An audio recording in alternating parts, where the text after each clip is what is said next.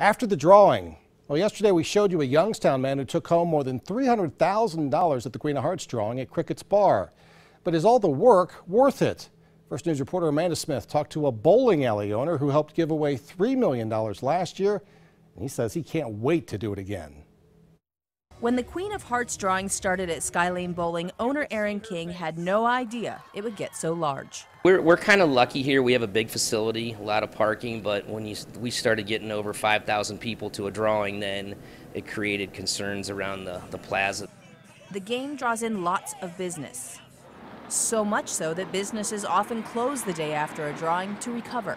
The cards aren't drawn right. You could have what happened here, and next thing you know, you got thousands in your parking lot.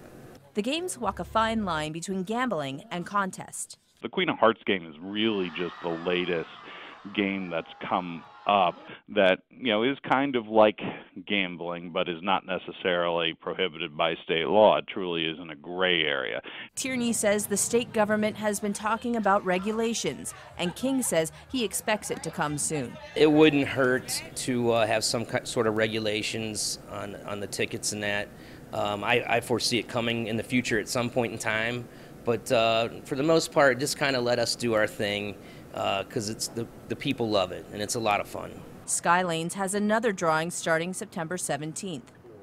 That one will be worth at least $13,000, but the pot will only grow from there. In Garrettsville, Amanda Smith, WKBN 27 First News.